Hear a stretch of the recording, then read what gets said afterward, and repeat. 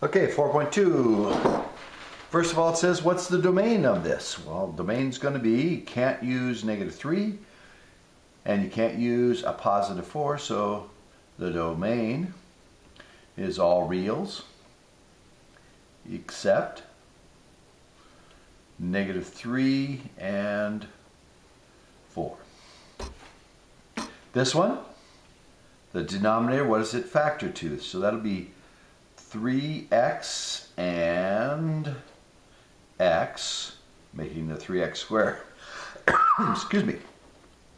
And to multiply to be -2, one of them's going to have to be 2 and one's going to have to be 1. If I put the 2 here and the 1 here, I get 3 and 2, which would be 5 if they were added, but it says I got to get a -2, so one's got to be positive, one's negative, so that won't work.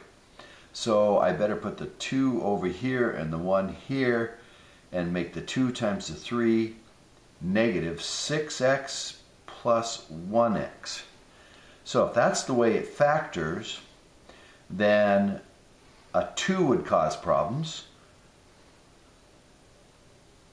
So I'm going to have to leave out, there's going to be a vertical asymptote at 2, and also at whatever makes 3x plus 1 equals 0, so subtract 1,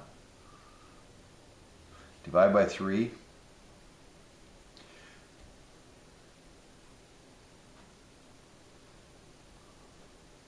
so it's all reals for the domain except 2 and -1/3. You could also have just typed that into the calculator, seen the graph, and it will cross at 1/3 and at 2, or -0.3333 and 2. This one, factor it, x to the 4th minus 1 factors to x squared plus 1 and x squared minus 1. X squared plus 1 is never 0. This is a parabola that starts at the origin and goes move it up 1. This is never going to hit 0. This factors to x minus 1 and x plus 1. So we can't use 1 or -1. So the domain is all reals except what plus or minus 1. 24. X to the 4th minus plus 1 does not factor. The 4th looks like this. If you move it up 1, it's never 0. And so the domain is going to be all reals. Notice I didn't talk anything about the numerator, because that tells you x-intercepts. It doesn't tell you what x can't be. 43, it says using transformations. Well, what you need to do is divide the x squared into both of these, and you get x squared and x squared is 1 minus 4 over x squared, which is like 1 minus 4 times the 1 over x squared. 1 over x squared, you should know, looks like that, pretty much. Both going up on either side. And so this says, flip it over, stretch it by 4, and move it up 1. Flip it over, multiply by 4, and then move it up 1. Which means before it had a horizontal asymptote of 0, so now it has a horizontal asymptote of y equals 1. And a vertical asymptote at 0. And y equals 1, because it's moved up 1. 45, we're supposed to get the asymptotes. Well, the vertical asymptote will be at x equal -4, because that's what makes the denominator 0. That's the vertical asymptote. And the horizontal, since that becomes a degree war, and these are equal degrees, so it's 3 to 1, so it's y equals 3 is the horizontal asymptote. That's 45. X-intercept is 0, y-intercept is 0. Okay, 47. Numerator factors, this is a cube, this is x cubed minus 2 cubed.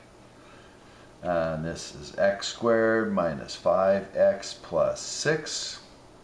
Cube minus a cube, you look at what's left without the cubes, and that would be x minus 2. And then what's left is the first one squared, so that's x squared. Negative 2 squared is 4, a plus 4. And a negative 2 times x is negative 2x, but we're supposed to change the sign of the middle one, so it's plus 2x. That's how the numerator factors. This will not factor. You can graph that and see that it never hits 0, so that will not factor. This does factor to x minus 2 and x minus 3.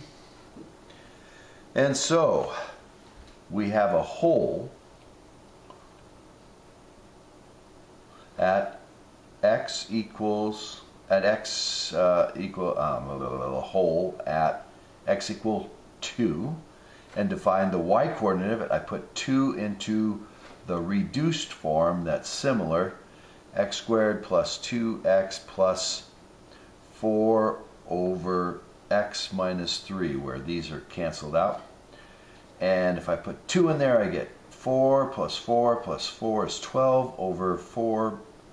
2 minus 3 is minus 1, so I get 12 over minus 1, which is negative 12. That's where the whole is. And so that leaves a vertical asymptote at negative or plus 3, x equal plus 3. And horizontal, the numerator wins the war, so I have to divide. Then when we were doing this, we would have taken x minus 3 into x squared plus 2x plus 4, because that's the whole, and so we can just look at what's left.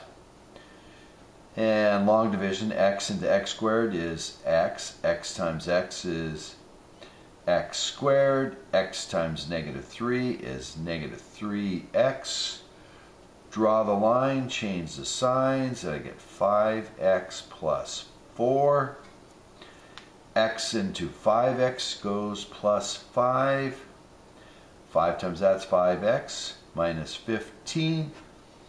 Draw the line, change the signs, and I get 19 divided by x minus 3, but don't need that. The oblique asymptote is y equals x plus 5. Okay? Now we could have done this with synthetic now that you know how to do that. X minus 3, the value is 3, and we want to divide that into 1x squared, 2x plus 4. 1 plus 0 is 1, times 3 is 3, 3 plus 2 is 5, 15, 19. So I got 1x plus 5 is my oblique asymptote. And 19 over what I was dividing by, x minus 3, is my remainder portion, but I don't need that. My oblique asymptote. And finally 49. Asymptotes. X to the fourth minus 1 factors to x squared plus 1, x squared minus 1, which continues to factor to x to the third over x squared plus 1 doesn't factor anymore. This factors to x plus 1 and x minus 1. So, vertical ones, the vertical asymptotes are x equal minus 1 for this one, and x equals 1 for this one. And the oblique,